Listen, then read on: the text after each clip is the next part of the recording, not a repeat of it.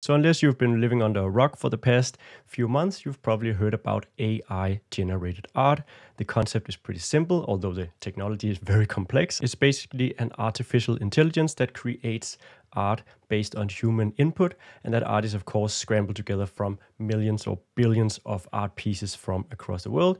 So it can create some really funky, weird, and very unique art, but it can also create some really, really awesome fantasy art. And in this video, I just want to show how we can use an AI generator to come up with a really brilliant art piece and use that art piece to create a new and original monster for 5e Dungeons and Dragons. So the first thing we're going to do is we're going to open up the AI art generator. In this case, I'm using Stable Diffusion. So the prompt that we're going to try out is a fantasy monster.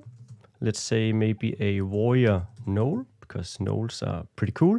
It has demonic dark skin, spikes, and claws. We want a fantasy matte painting.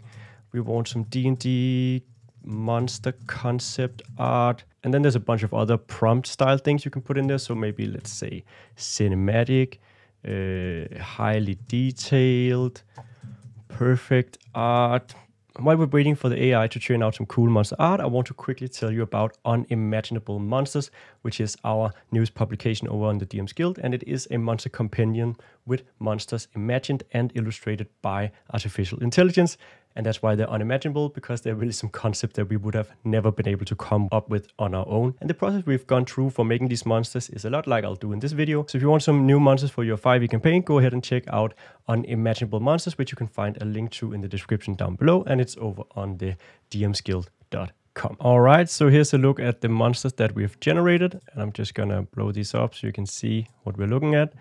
This guy, it's pretty generic, not too impressive, I think. This one is delightfully weird with an owlbear or something growing out of the shoulder. That's the really fun part about these AI-generated art pieces. Pretty demonic, 3 arms, that's something. This is more like a sort of Yeti kind of feel for Noel, but does have claws, a complete mouth on his arm, which is again pretty cool. It's a pretty weird concept that you'd have a hard time coming up with on your own. This one is also pretty fun, although a bit messy. This one looks also fun.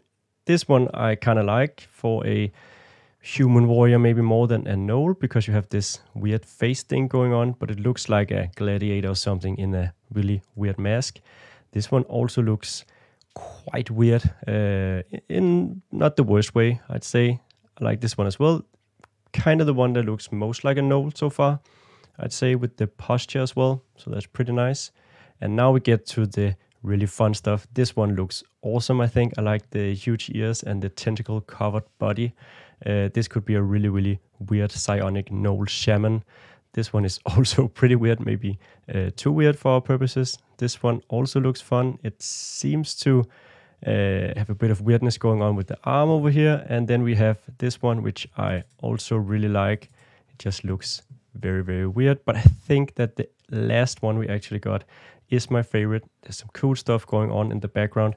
And then we have this absolutely horrendous looking, weird, maybe it's not a gnoll, but it's something, and it's a really weird and exciting monster. So I think I'm gonna go with that, and we are gonna figure out exactly what it does and what it is for a monster right now. All right, so what I've done here is that I've brought the gnoll image over to InDesign, and I've set up a little stat block thingy for it here, and this is just based on the gnoll Fang of Yeenoghu, which we get in the monster manual, and then we'll go in and upgrade it to become a true gnoll mindhunter. As you can see, I've already made the gnoll an aberration, because I think that just fits with this insane appearance that it has.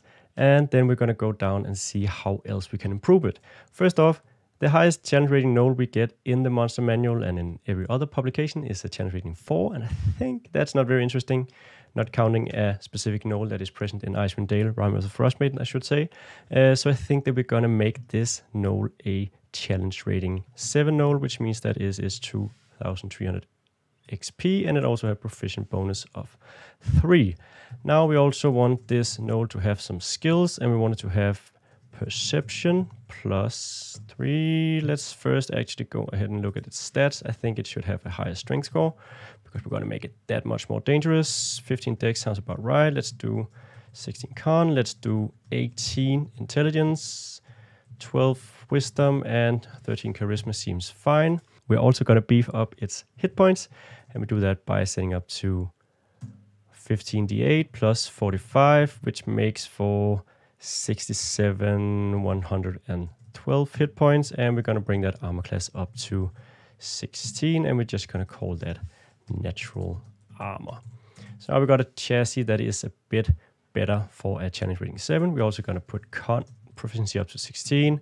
We're going to have wisdom at 4. We're going to pop in int at 7, and we're also going to have charisma at +4.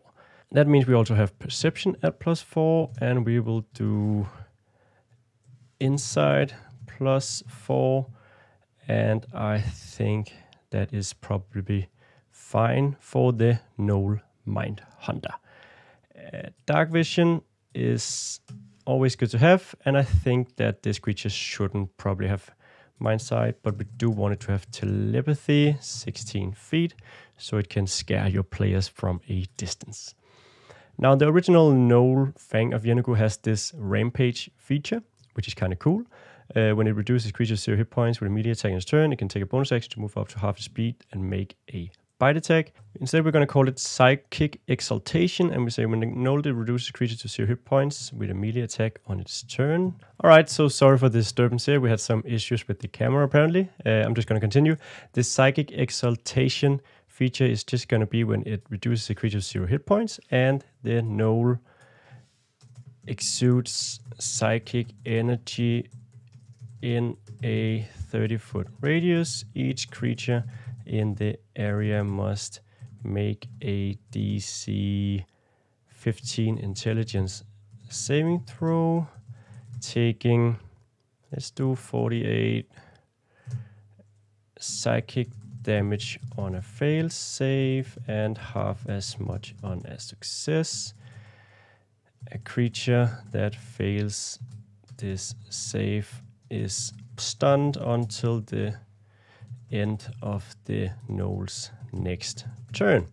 So here we have a feature that is really powerful. It could also end up harming its own allies, but I think I sort of envision the Gnoll Mindhunter as a creature that could really work alone a lot of the time, and also a creature that wouldn't really care if it ends up stunning its own allies. So yeah, pretty interesting feature, and I think that'll be fun in play.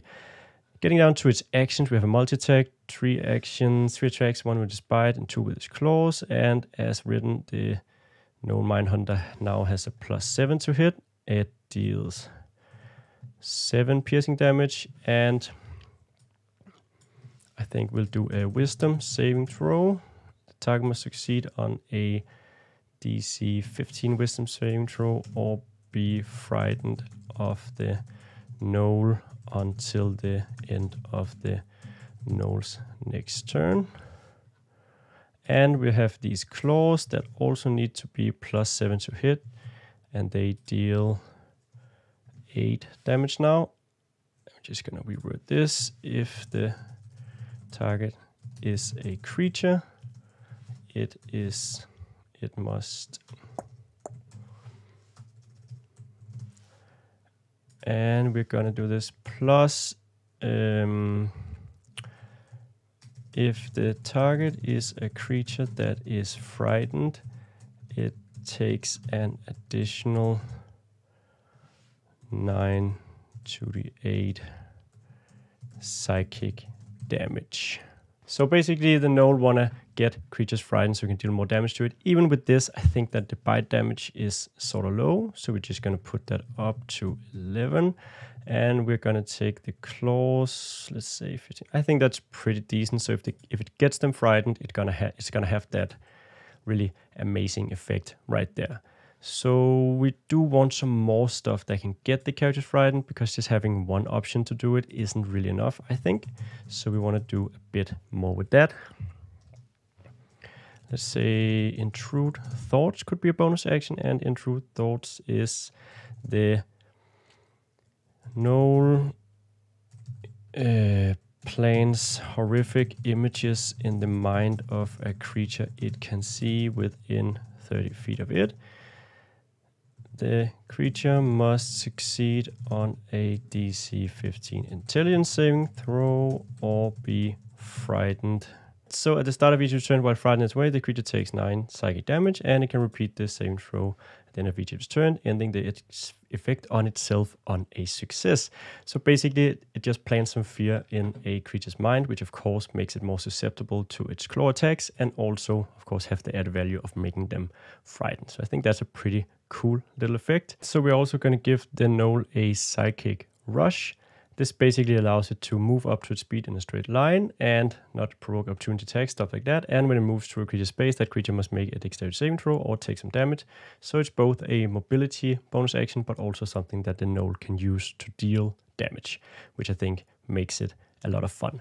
Now, what we also want on the gnoll, of course, seeing that it is a psionic creature, is some spellcasting. So I'm just gonna write that out. So the spells that we've given it here is Detect Thoughts, Invisibility, and then Dominate Monster and Telekinesis. I think where we can do a command as a spammable action. I think that's pretty fun. And we could also go in and maybe give it, let's say, Crown of Madness. I think that's also decent fun. I don't think it needs to Detect Thoughts. It's not really that sort of creature. It's more of a hunter. So I think with these abilities, it's going to be pretty fun. I think the gnoll should also have an AoE of sorts.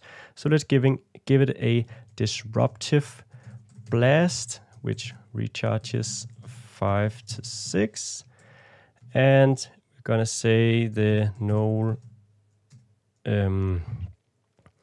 creates a blast of psychic energy in a 60-foot cone. Each creature in the area must succeed on a DC 15 intelligence saving throw, or I was about to make this an intelligence saving throw, but we already have a few intelligence saving throws on there, so why not make it a charisma saving throw, or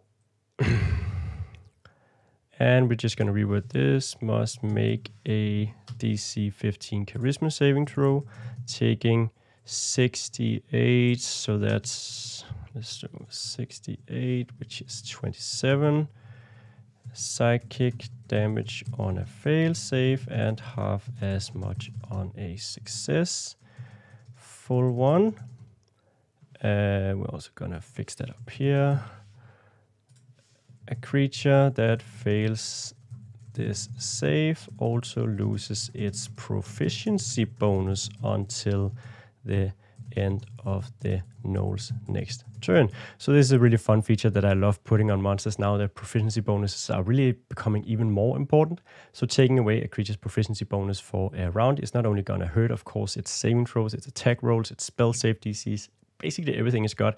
It's also going to make it so that some features it can use based on proficiency bonus is not going to be usable until the end of its next turn. So I think that really makes for an interesting and new sort of mechanic or dynamic that we can use to make a creature such as this gnoll Mindhunter more frightening. The last thing I want to do is I want to make sure that we're going to get some spellcasting use. So we are also going to say that the gnoll can use spellcasting in place of its bite attack, and we are also gonna update this wording so it fits the new wording. Make 1 bite attack and 2 claw attacks. The gnoll can use spellcasting in place of its bite, which is gonna say, so we get that line over here.